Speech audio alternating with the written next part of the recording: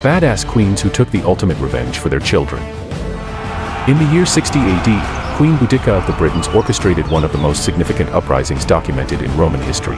Following the death of her husband, Roman forces seized control of her tribe and subjected her daughters to public floggings. In retaliation, Boudica amassed a formidable army and razed numerous Roman cities to the ground. Although ultimately defeated, a notable Roman historian remarked that the entirety of this devastation was inflicted upon the Romans by a woman, a fact which in itself caused them the greatest shame. During the 1500s, upon the demise of her father, Princess Nzinga witnessed her timid brother Mbandi ascend to the throne, after he had sterilized her and ended the life of her sole son. Following her brother's death, he left behind a lone son under the guardianship of a warlord. Seizing the opportunity, Nzinga wedded the warlord and eliminated the son, subsequently claiming the throne exclusively for herself. Over the course of 35 relentless years, she engaged in fierce battles against the Portuguese, establishing herself as one of the world's greatest queens.